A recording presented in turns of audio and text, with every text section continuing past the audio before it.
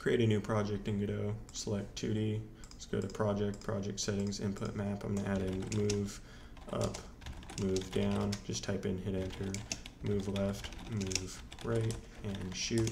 Come down to the bottom here, scroll down, next to move up, click add event, key, W for up, S for down, A for left, and D for right. And then for shoot, I'll click mouse button, leave it at left button, click add, and then close. Come here, click kinematic, type in kinematic body 2D here, under add node here, and then with this selected, I'll double click this, let me change the name to player there, and then with it selected, click it again, type in, search for collision shape 2D, and then come to the shape property, click that, circle shape, click it again, set the radius to 20, click player, click add sprite, drag and drop in the art assets, and I'll just drag in the soldier image onto the texture property, select the player again, add in raycast 2D, click enabled, set the cast to 2000 for the X and 0 for the Y. Click the player, click add script, create, clear most of this out here, go full screen, and start, create a constant for the move speed, move it 300 pixels per second, get a reference to the raycast, and then the ready function, which is called once at the beginning when the game is first loaded, we'll wait 1 frame and then call in the zombies group set player method. I'll explain that later. Physics process called once every physics frame, which happens independent of frame rate. This is where you want to put any movement handling code. Create a blank vector called move vector. This will handle which direction we move in. Add in input check. If we're pressing move up, we want to subtract 1 from the Y component of the move vector. In Godot, negative is up, in 2D at least. Repeat this for the other 3 directions, except using X component for left and right.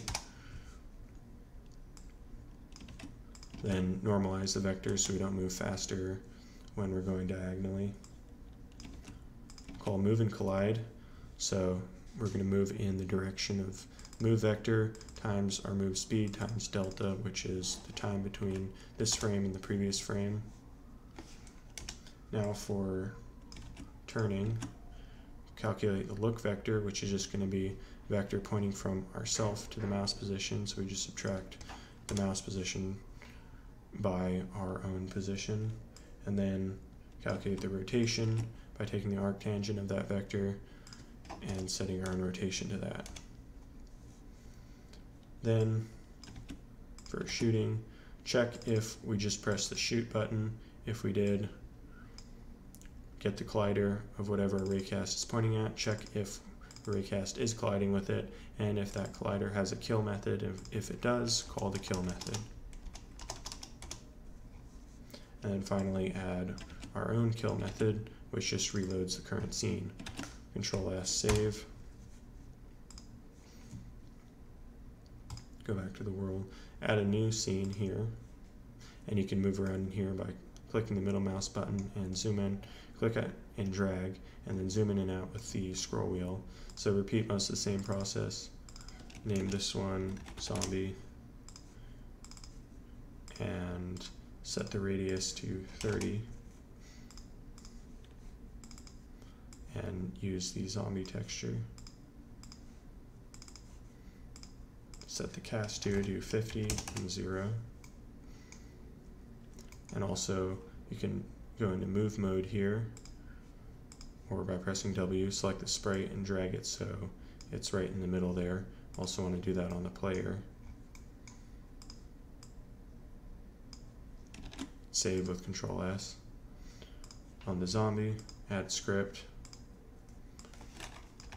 Repeat most of the same code here.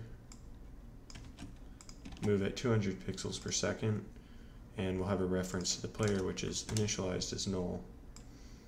So in the ready, we'll just add it to the zombies group. So on the first frame of the game loading, all the zombies will be added to the zombies group.